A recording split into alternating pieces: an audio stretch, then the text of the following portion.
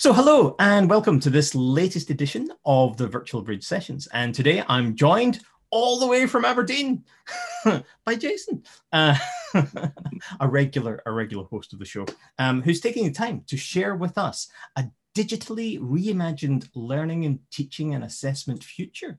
So without further ado, tell us more, Jason. And thank you very much, Kenji, and hello to everyone.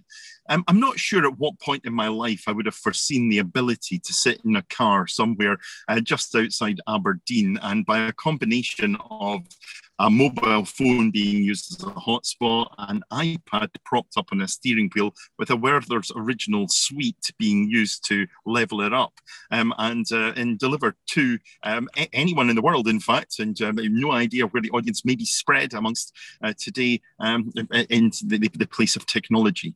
And one of the things that it has led to is a reimagining of what education can be delivering.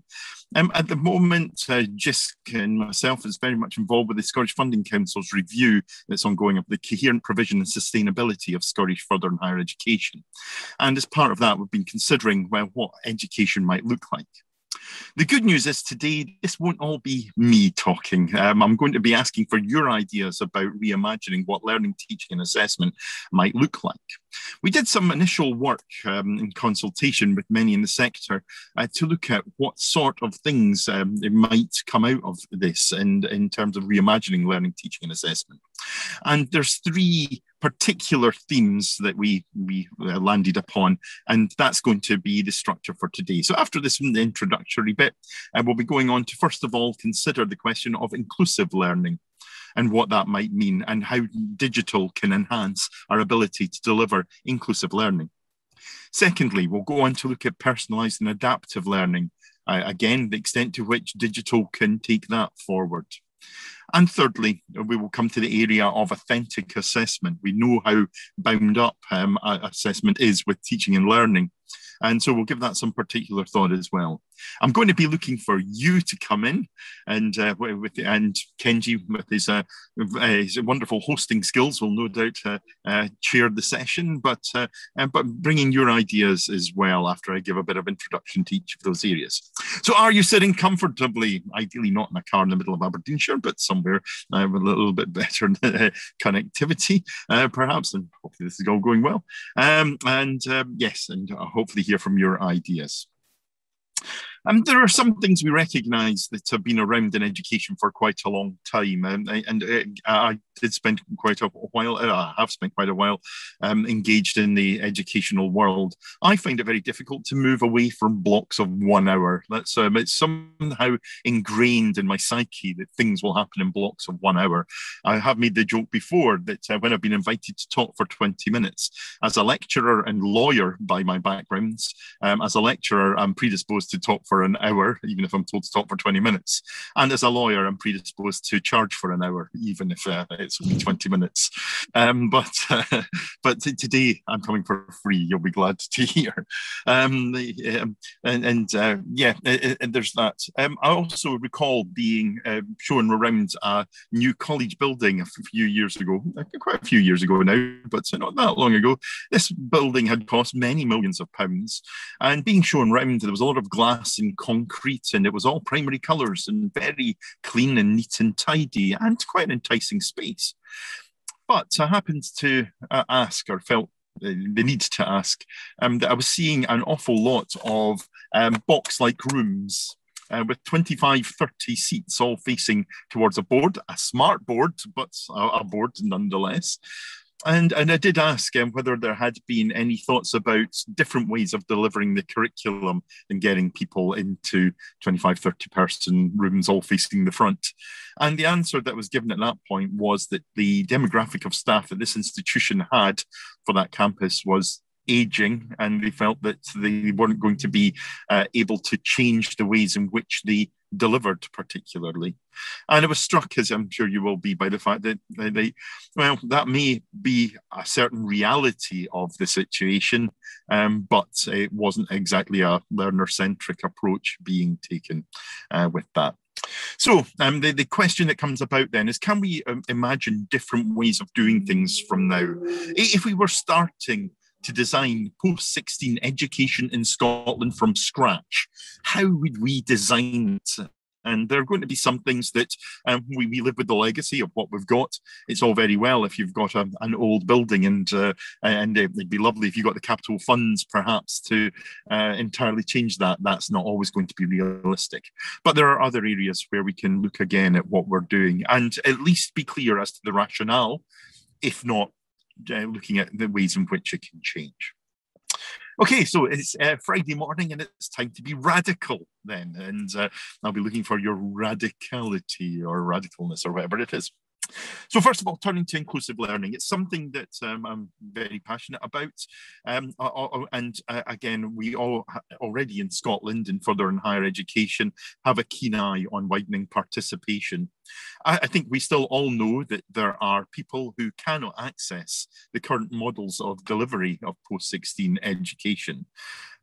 We've moved in the direction of allowing more granular access, perhaps, but still, I think by the setup of the system, in some ways by the funding available, and perhaps by culture, we still have a focus on what we call full-time education, or at least very large chunk part-time education. And whilst micro-credentialing and short courses have come about in a greater way, then perhaps that's an area for greater thought as to how we enable access.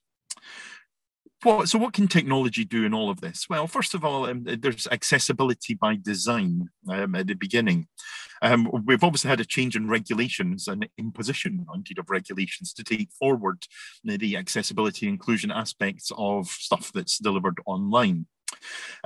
We can perhaps see a future where things are made easier. Does anyone remember WAP?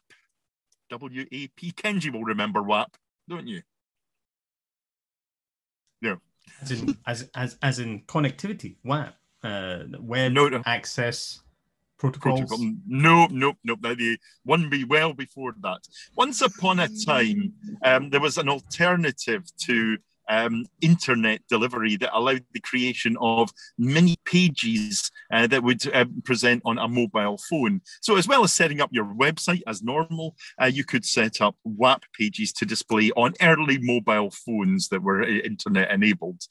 So in order to do that, in order to enable access, you had to write an entirely new, different set of pages.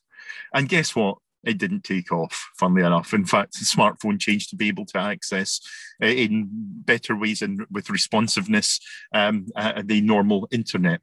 And I think we have to learn from that sort of change. And maybe we're not far off the day when, for example, in terms of images, whenever I include an image in a learning material, then AI is able to suggest an accessibility compliant description of that image to me. I will have to tweak it because only I will know what is the most relevant aspects of the image. But to start me off, then that's not a bad point. And we already have got the digital enabling of, for example, subtitles, closed captioning in this session. If you like, you could switch that on.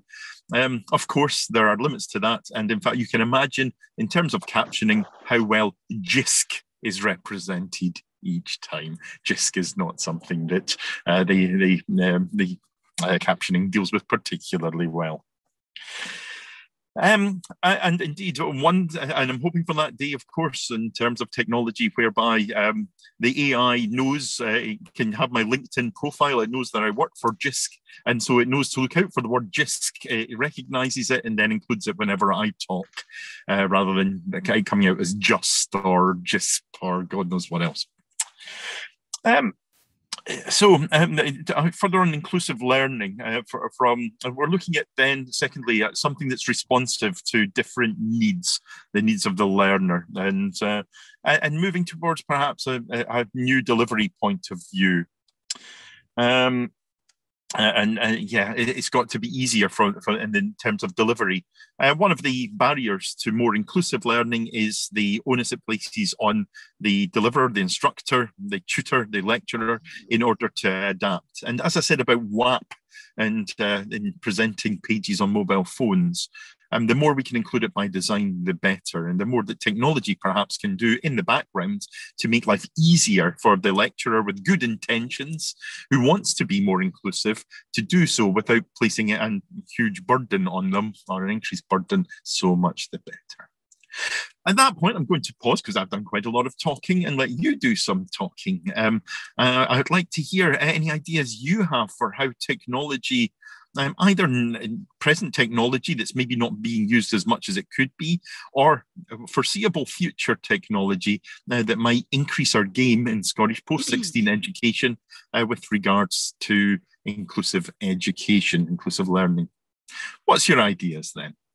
One notion that I've had listening to particularly the success over the lockdown period of support services connecting one-to-one with people, the idea of moving online, making themselves available just for drop-in chats, in the same way that when you're shopping for things, you always get that little bubble that says, chat with me. That seems like a really nice service. And I wonder if that could be appended to regular delivery in the sense of those students who are joining a college or a university for the first time and find that initial period, the first few months, difficult, maybe struggling to catch up, coming with minimum sort of entrance requirements, having just passed into the course, having an extra level of support offered by that one-to-one model, that drop-in session, reaching out to available tutors, that seems like something with potential, I would have thought, going forward. I think my observation would be very similar. Where we refer students to inclusive learning, I find that they're absolutely brimming over with ideas on how the students can, I mean, all the tools are there. There's no shortage of tools for students to access, but there is still a stigma for the students in being referred to inclusive learning. So it feels like that support needs to be moved from special to mainstream so that all the students are accessing that support, because so many students are disadvantaged when it comes to using they're sitting, as you know, on tiny little phones trying to write essays and things like that. So I think we're going to need to do an awful lot more in terms of academic study support. And I think that's an absolutely vital point about mainstreaming all this support. And I'm a big user on Microsoft Office of the read aloud feature. I do quite a lot of traveling. I certainly did do before the pandemic, more so. And the ability to have documents read out to me as I sat on a train or wherever it may be was fantastic for me. And despite having no needs other than being in a particular situation. And I think that, captioning would be another example. Captioning once upon a time required specialist software. It perhaps needed some training in how to use it. And now it's a case of a lot of video conference packages and many other delivery devices as well, just clicking a button and there it is. And for someone who often has, because they're traveling about, is then the ability to actually just have the subtitles and not have the sound on is big for me. Any further ideas as to how we can progress inclusive education, inclusive learning?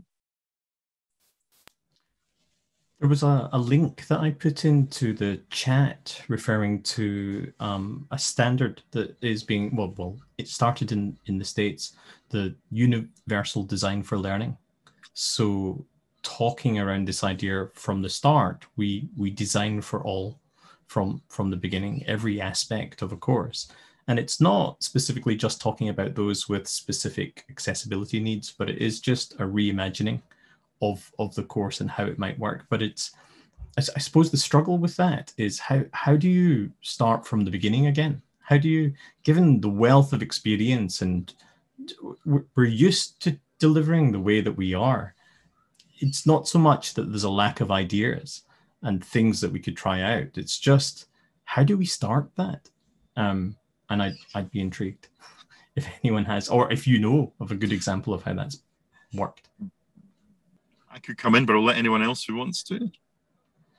Well, I'll go back to my point about, I think it's first of all about making it as easy as possible As you say, I have yet to meet the person who's against inclusiveness, but as has been pointed out, it's about how to embed it and how to make it as easy to access as possible. And so that's pretty key. I think there's also a change of culture that's required, and that is about even further learner centricity and considering what the learner needs. There is no point in delivering in a way that we have done previously if it's no longer relevant and no longer works for all the learners we want to reach. And I think that point needs to be made. So it's perhaps around prioritization of inclusiveness and when we look at it. And actually, I think the universal design for learning is very useful. And actually, it goes back to wider design principles. And I'm no expert on design, but I have an amateur interest. And I was very much taken by a book called Universal Principles of Design that I read many years ago. And ever since then, I have studiously noted every time I walk up to a door which has got a handle, but it wants me to push it. And it's amazing in life how many times you'll come across handles where you feel silly because you try and pull on a door and then realize it's got a handle on it because it's inviting you to pull it, when in fact you have to push it. I hope in education we don't have so many examples of that, but there are probably examples, and maybe not quite to that extent, but absolutely design is a key part in it all. Okay, there's a lot we could do on that, but I'm going to move on and with time in mind. Personalized and adaptive learning then. And that we're looking at responsiveness to the unique needs of the learner, in which case. And perhaps it could be suggested that an awful lot of our learning offer up until now has looked at students joining a course of study, whatever it may be, and being assumed to have a fairly homogenous set of skills and knowledge already. And we do offer different ways in which we counter the fact that that's clearly rarely going to be the case. But still, I wonder, one of the questions is whether we can use technology in order to give a more personalized and adaptive experience. Of course, the main way in which we offer a personalized and adaptive experience up until now and into the future will be the human element. Now, people are fantastic at personalized and adaptive response. That's what we do. Machines, maybe not so much. But the questions are whether we can use analytics, artificial intelligence, and then responsive mechanisms in order to provide students with things that are tailored for them. And we have examples of this. We know that, for example, students entering a course are sometimes, if not more, and frequently, more frequent and growing in frequency, the number of times that they're assessed in the particular skill areas and offered an opportunity to have more training in a particular area. Do you see the future is involving a more personalised learning experience, and is there a place for technology in that? Ken, you'll have a view on this. I do. I mean, I like the notion of personalization, but it's difficult as a teacher. I want, my instinct is to bring the class along as a group at the same pace. It's to I have a schedule of lessons that and content that I need to deliver, and I have a schedule that I need to keep to, and a very fixed assessment regime. So a lot of that infrastructure denies me the ability to really personalize in the way it's envisioned in the literature. So what I'm interested in is how much can you personalize? I wonder if the phrasing is oversold. We could personalize to an extent a lot better than we do just now. And with technology, the parts that I've seen that are really interesting is some of the things that Aftab at Bolton does with his nudge theory. So for every person, if you can track how they're doing and use some kind of automated or AI routine just to nudge people in the right direction, because sometimes that's all I need to keep motivated. So a message that pops up on your screen and say, look, you need to just, if you score 17% in the next sort of lesson, then you'll manage the next grade level up, or 17% is a bit low. But just some kind of technology that just taps me on the shoulder. And to be honest, having technology do it is sometimes less intimidating than having a person do it. Because I know that if a teacher in the past had told me, look, I see you're struggling a bit. Do you need a bit of help? Here's some extra work. That makes me feel bad, because it means that someone has seen that I'm struggling, and a lot of that comes with that. Whereas if a computer, just a nameless nothing, tells me that I need some help, or gives me a nudge, or reminds me, that for me, that's less intimidating. I'm happier with that, because it's kind of just like me and the machine. So nudge is where it's at for me at the moment. I really like that concept. Yeah, thank you very much. And I think that is it brings up a number of things. Certainly, one of the barriers to personalised and adaptive learning is the social nature of learning.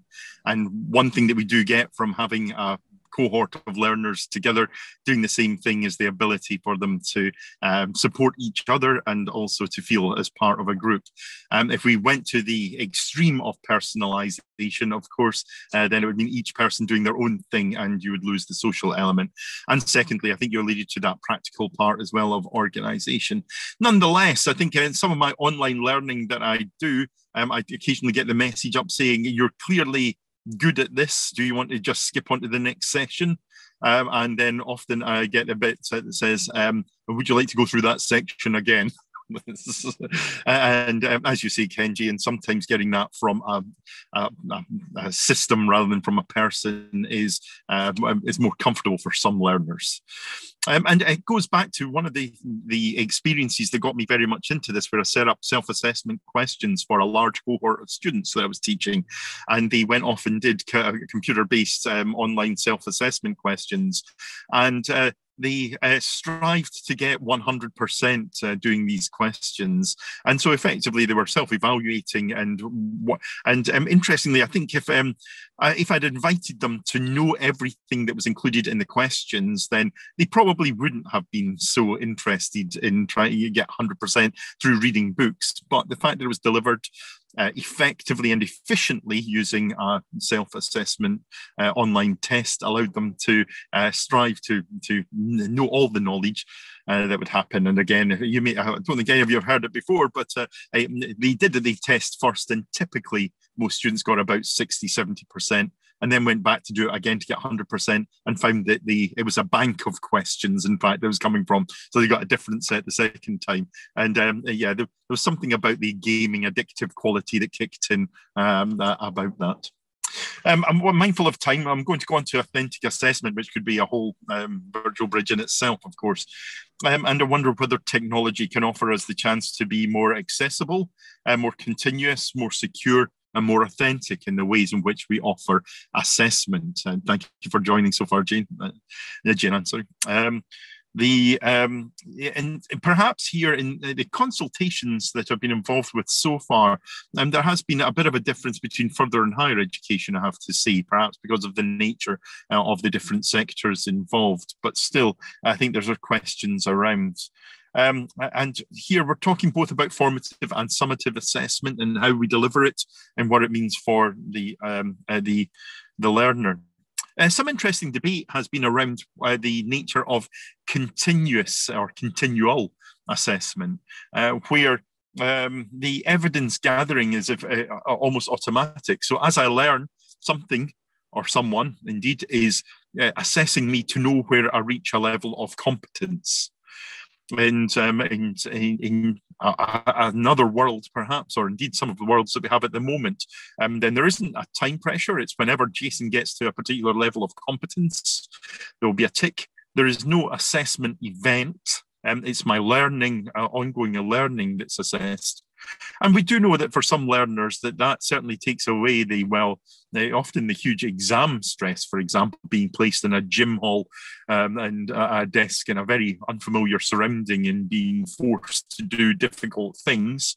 But then again, other learners do actually respond well to the learning event. And as someone who has perhaps been a crammer at certain points in his life, then I have certainly had a certain trigger of the assessment to help me boost my learning at certain points. Let's put it that way. I'm also minded of the further downside of automation, in that I remember many years ago my younger brother doing the European computer driving license, if you remember that. And he did so. He was very much into technology, and he knew his way around. He went into the college to set his ECDL assessment, and he basically hacked the back end and just gave himself 100%. Which again shows a certain technical skill. Indeed, it also showed a certain cybersecurity aspect to it all. But yeah, perhaps a danger of automation. Would you have any views as to what technology might do in future? And we've seen on virtual bridges some very good examples, particularly in gathering evidence, whether that's TikTok videos as a quick way to capture makeup work being done by students studying beauty at a college, or indeed certain aspects of virtual or augmented reality environments in the construction industry. Any views on how technology might take assessment and authentic assessment forward? For me, assessment is interesting, and I like the idea of continuous assessment. So in the Japanese educational system, there is no final exam, really. In school, it was just a continuous series of short tests every week on the subjects that you did. And students appreciated that. And later, when I came back as a teacher and taught in Japan, I was students desired regular tests, not so much from the sense of continuous assessment and it's easier than a bigger exam. They just wanted to know how they were doing, and they were a bit fixated with the idea of am I progressing in the right way? Also, how am I doing compared to everyone else in the room? But they really appreciated the idea of some formal arrangement that they knew how they were doing.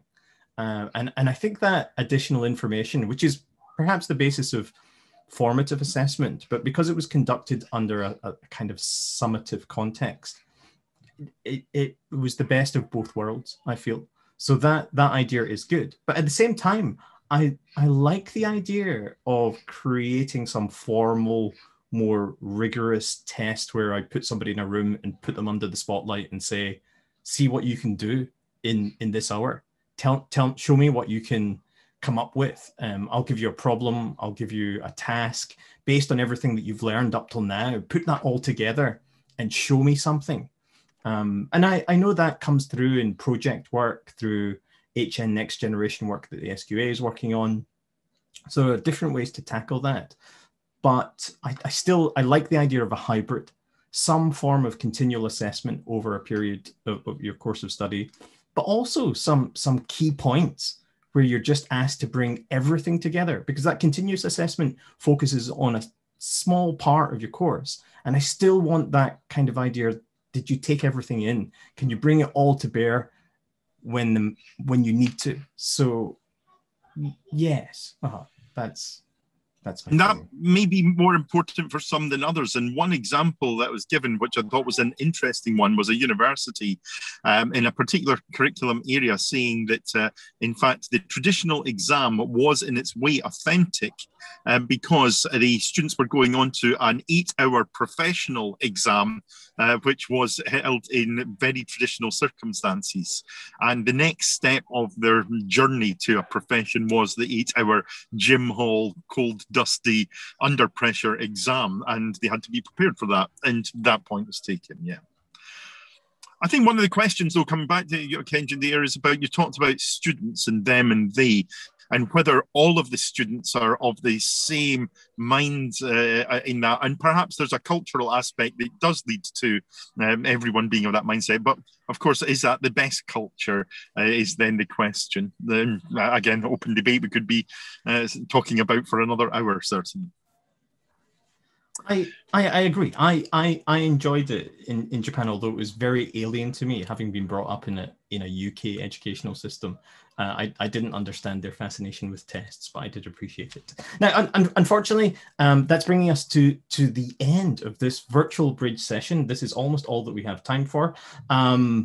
unless we can bring in, we have time for perhaps just one more question. Jamie, I see you're typing something into the chat. Do we want to unmute and ask a final question to take us over the line?